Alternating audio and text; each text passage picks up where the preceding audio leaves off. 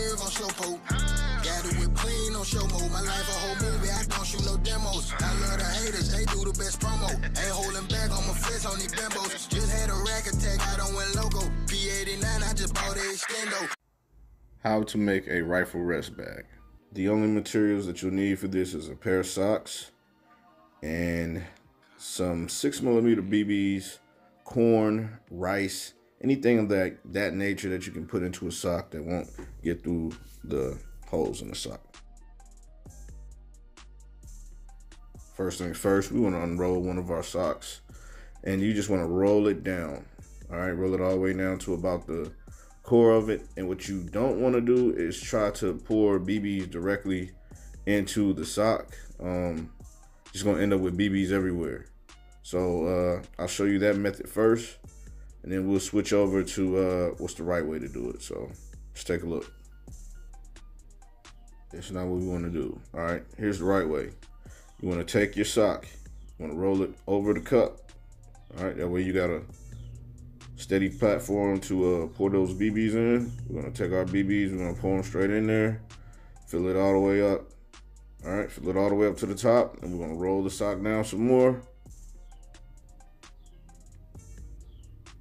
And then we're gonna repeat this process until we make this sock approximately the size of a grapefruit.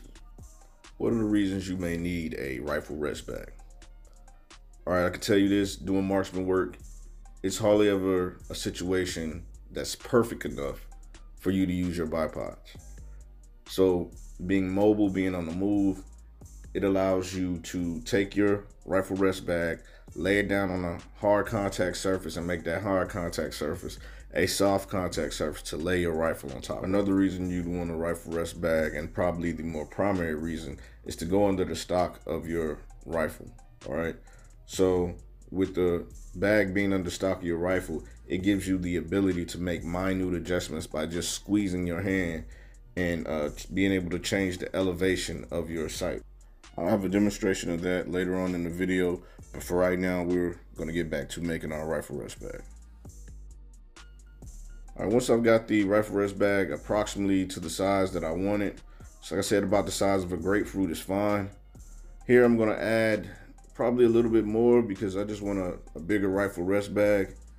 In urban environments, you tend to probably want a little bit more just to fill in the gaps of those hard surfaces when you set your rifle on it. So adding a little bit more right here. And then what we're gonna do is we're gonna squeeze it all the way down, and we're gonna knot it off right here. It's a simple knot. Nothing fancy, nothing complicated. And we're gonna take it and we're gonna fold our sock back down and over. And it's almost like double bagging it. And now we got a rifle rest bag. So like I said, first use case scenario for it is to put it under the stock of your rifle. And here you can see me putting it under the stock of my rifle. And it makes it a better shooting platform. And you don't constantly have to hold your rifle right there. And it allows you to make the minute adjustments, like I said before, with just squeezing the palm of your hand. So those are the use cases for a rifle rest bag if you feel the need for one. Hopefully you learned something from this video. Please remember to like, share, subscribe. All that stuff helps my channel out. And I appreciate you guys for tuning in, man. It's Jay from 382 Tactical. Make sure you get out and train. Lost connection to everybody, I feel wireless. As soon as you stand on the stand up for something, you wildin'. Lost it a long time ago, don't know what my mind is. Send me a D under my business line when you find it. Say that how I go, you cheated and you spy.